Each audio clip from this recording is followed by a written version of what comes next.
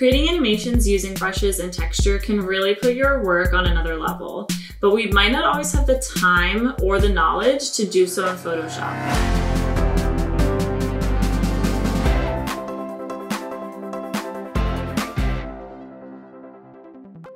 Hey everyone, my name is Erin Bradley. I'm a motion designer at a studio called Dash in Raleigh, North Carolina, and I'm also a teaching assistant for School of Motion. Today I'm going to take everyone through just a few of my favorite little tips and tricks to take my After Effects animations and give them a little more of a hand-drawn, organic quality.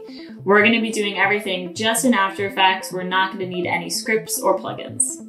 In this video, you'll learn to create a hand-drawn look using native After Effects tools, imitate Photoshop brush textures using the rough and edges effect, create a flickering noise texture with fractal noise, and simulate a hand-drawn animation style with posterized time.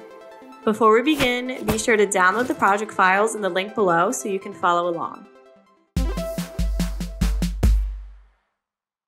So I'm going to be using an animation that I actually made a little while ago. It's just a fun little plant pot loop.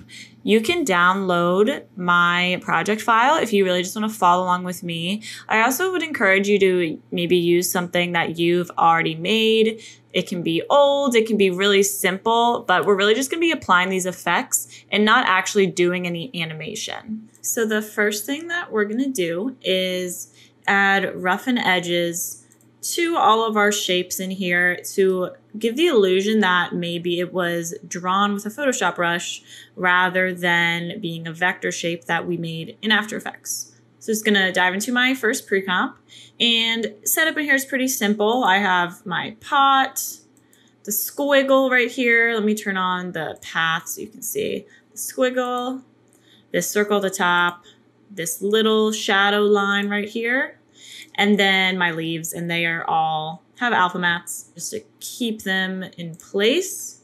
Cool, so first we're gonna select my pot, and I'm actually gonna turn this back off so we can make sure we see those edges. And gonna go into effects up here and find rough and edges and apply that. If you haven't used this before, pretty self-explanatory what rough and edges does. It has created rough edges on this shape. And this isn't exactly the look I want, so we're gonna play a little bit with the parameters here. There's so many different things you can do with this effect. It's awesome. I really suggest just playing with it as much as you can, seeing what happens when you just move everything around. But mostly right now we're gonna look at the border and the scale are usually what I play with the most. So right now it's 100 scale, pretty big, which is why these bumps are pretty large. I want them to look really small, like maybe it was drawn with like a rough pencil. So I'm gonna move that. I'm gonna put it at like 10. Really see super roughness. This is a little too rough for me maybe. I'm going to get this border here and move this down as well. I'm gonna put it at 3. That's looking pretty good. It still feels like it might be a little blurry. So one more thing that I might work with is the edge sharpness. And I'm gonna make that 3.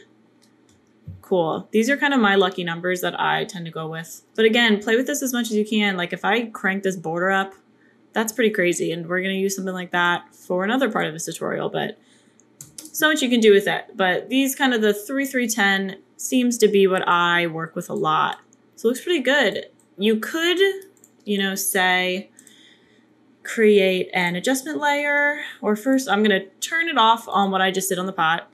If I made an adjustment layer and just threw rough and edges on there, sure, it might work, but you don't have that individual control over each of your layers.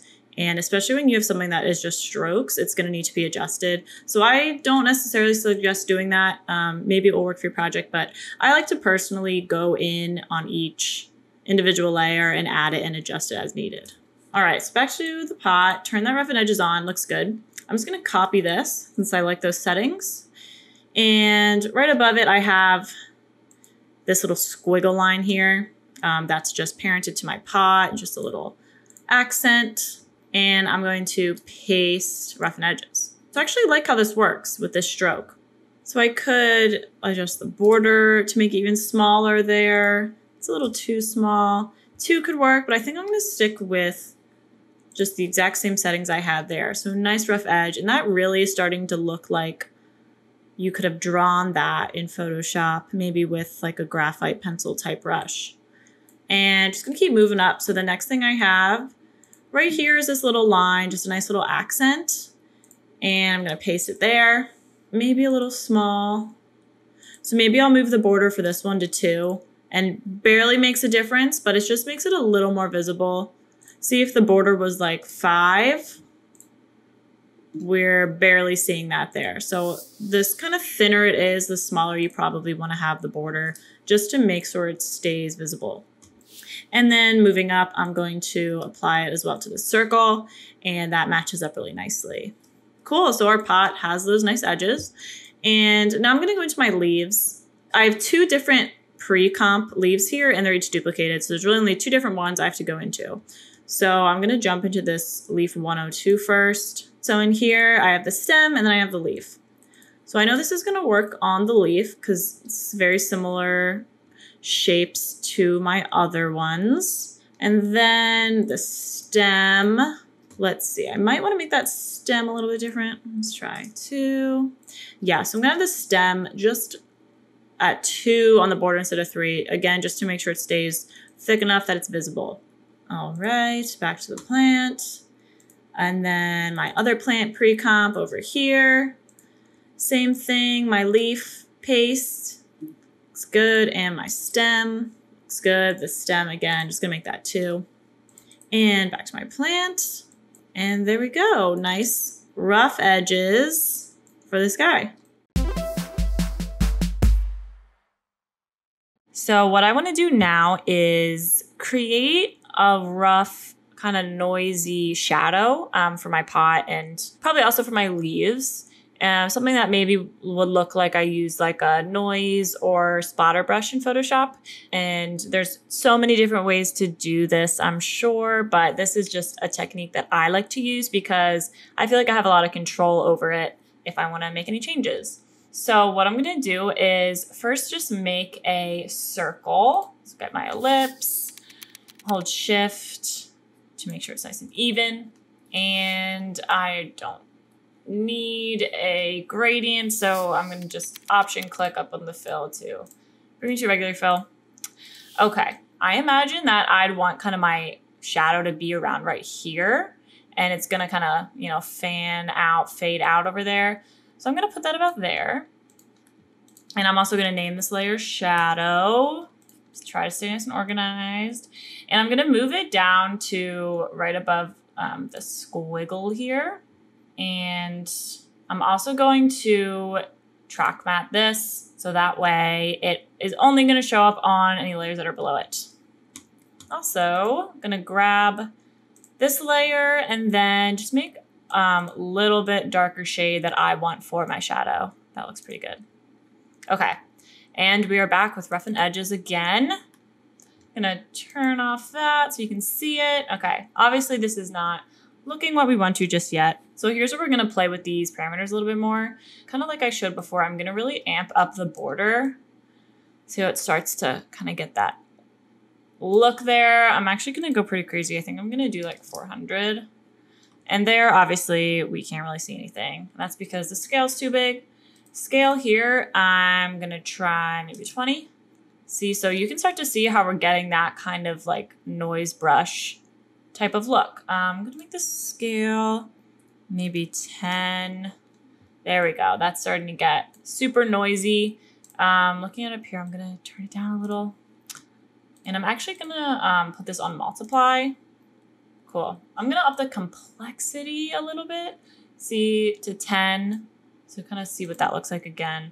If it was at like 2, just a little less blurry. Again, small changes.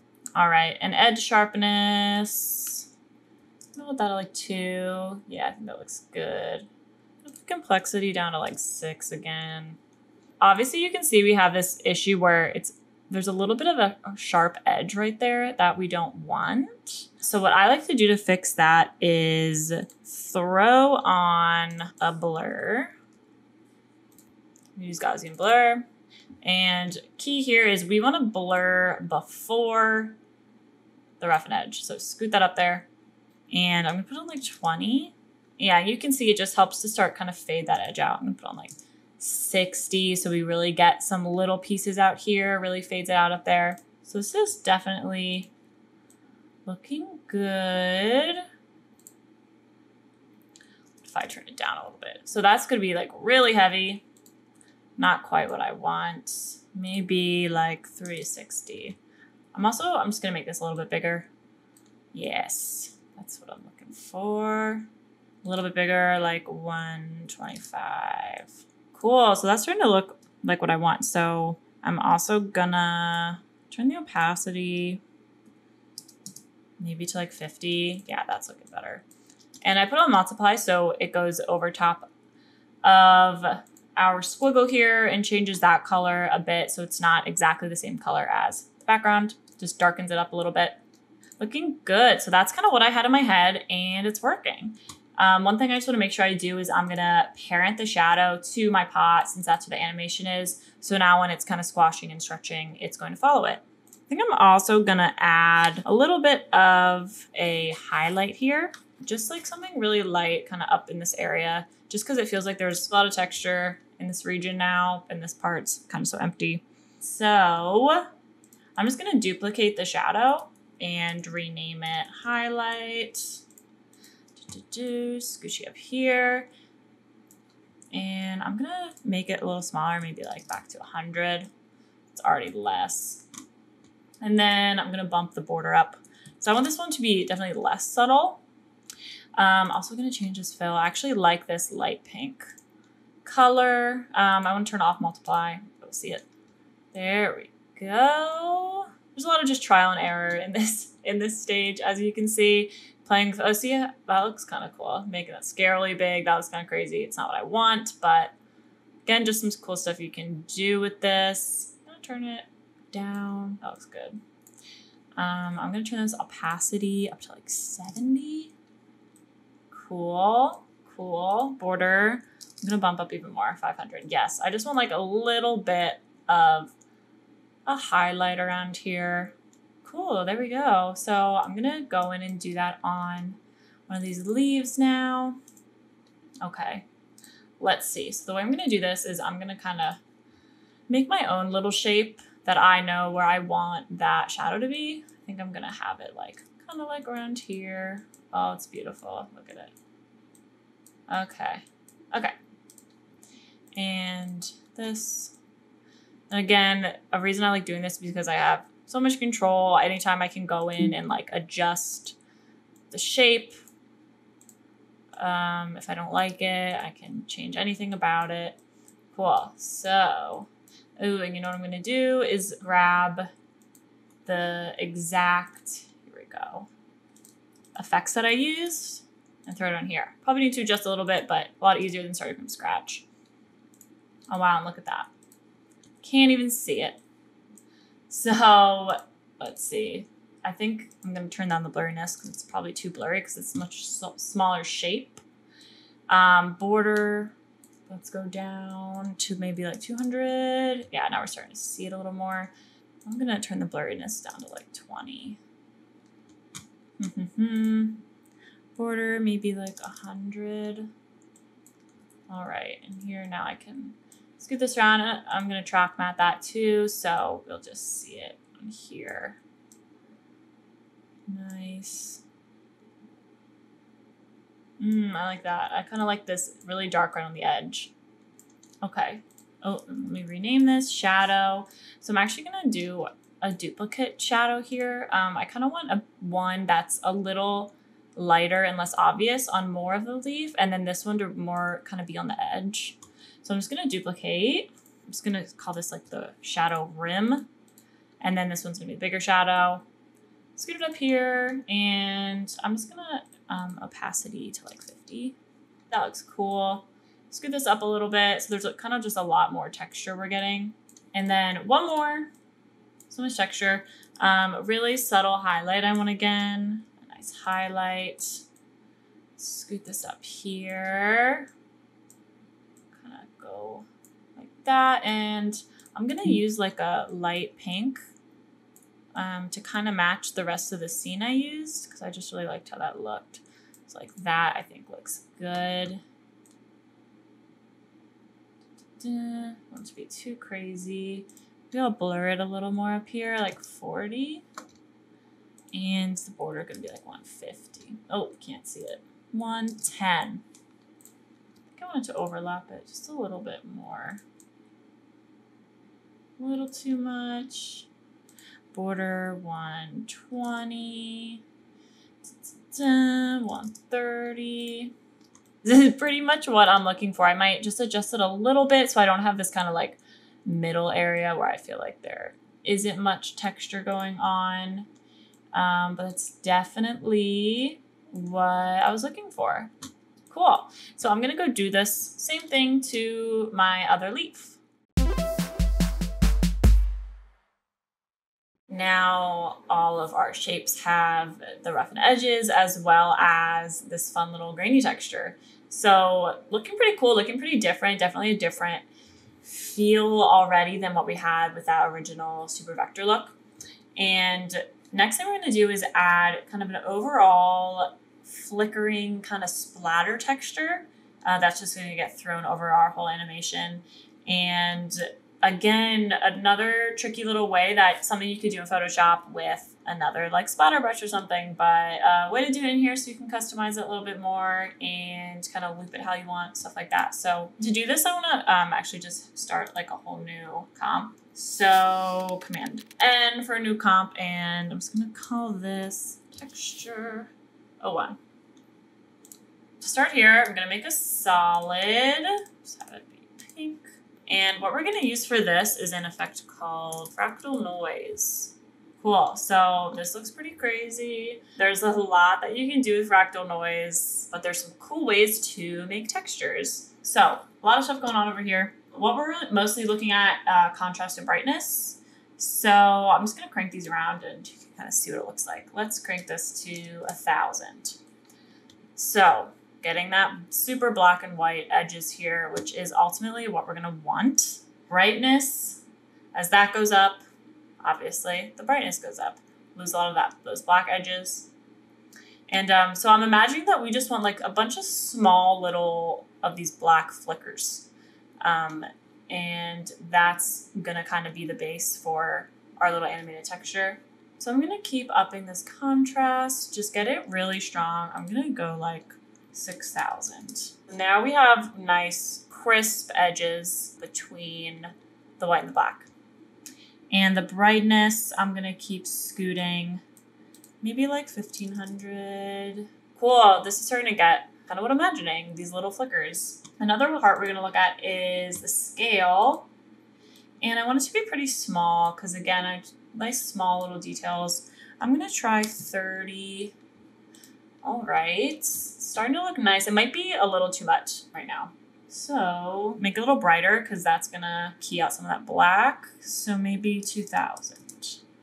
Okay. I'm also just going to quick go to my main comp and just to kind of show what this is doing before we get here. Throw this on.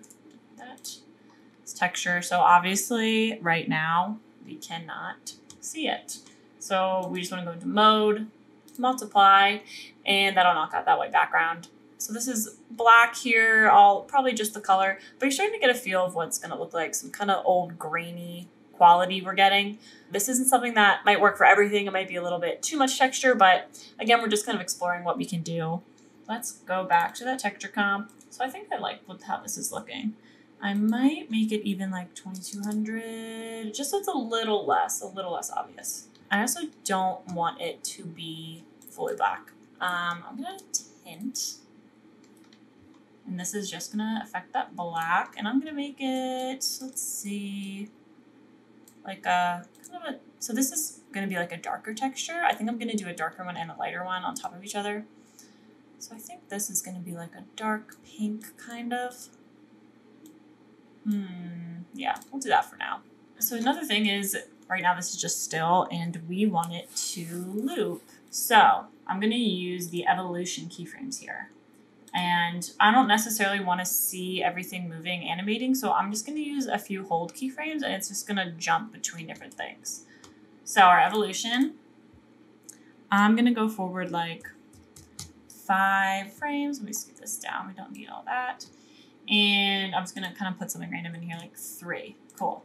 Totally different. 5 more frames. Let's put in like 8. 1, 2, 3, 4, 5, 12. And then, so I'm just gonna end here to kind of see what that's gonna look like looped. A little crazy. Hold frame, so highlight, toggle hold frame, there we go. So imagining this kind of over our animation could look pretty cool. Okay. So now let's kind of look at it on here. I think it's too bright, so I'm gonna change this opacity to like 50. That's looking pretty good. One thing I wanna make sure I do is loop it. Time, enable time remapping. Put a keyframe, that's right where my animation ends. Go delete the keyframe at the end, using that arrow. Back to this one. Option click the stopwatch to add an expression. Super easy, just loop out, click out, and we should be looping. Cool, I think that's looking pretty good. So I think I also want to add another layer of this texture, just a bit lighter. So I'll have a darker one and a light one just to add a little variety. So what I'm gonna do is go to my comps and duplicate this comp, which I just named dark texture. And this one's just gonna be light texture. Go in here. So really just what I need to change is the tint. So like kind of a light peachy color, I think. Cool, that looks nice.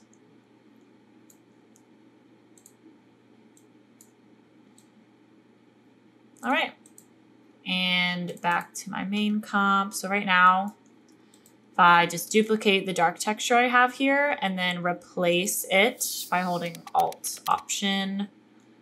This way I don't have to redo the looping. But I do just want to scoot it around a little bit so it's not exactly the same spot as my other one. There we go. So we can really see both and they're not just overlapping each other.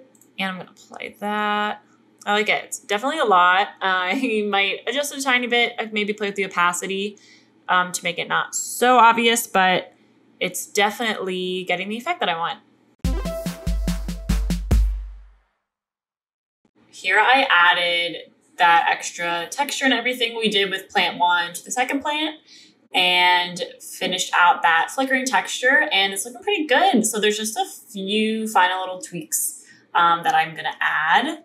And the first one is gonna be posterized time. So this is another one of my favorite tricks. I put on almost everything. So we're gonna grab an adjustment layer. I'm gonna name it posterized time. And we're gonna go up to effects and find posterized time. Cool, so this is another really straightforward effect. It's just gonna change the frame rate that we're viewing everything in. Really helps make something that could seem a little more hand-drawn, especially, generally frame by frame work is done at 12 frames per second. So I like to go with 12 frames per second and just kind of watch, see how that looks like. It's going to add a little bit of like a kind of stuttery effect and just start looking really cool. Awesome, really adds a lot. So you can play around with this. You can go lower if you want. You could try like 8. That's going to be really low. Because there is some quicker animation in here, I'm going to keep it 12 so we don't like super jump around and miss anything big. But I think that really adds so much, such a good feeling to your work. Between that and roughen edges, those are 2 things I put on pretty much every single thing I do. One more thing you could do, I'm going to duplicate this, is just add even more noise. Turn that off. Noise. Maybe something low, like 5. Might barely even be able to tell. If you cranked it up to like 20, you'll see that. Probably not color noise for me. But yeah, that's another just really subtle thing to kind of throw over your whole comp just to kind of polish it up and make it look nice. And that's it. We've added a nice hand-drawn quality to our animation without needing to leave After Effects at all. There's so many different ways to use these little effects and tricks in your artwork to create brand new looks. The best way to keep learning is to just get into After Effects and start creating.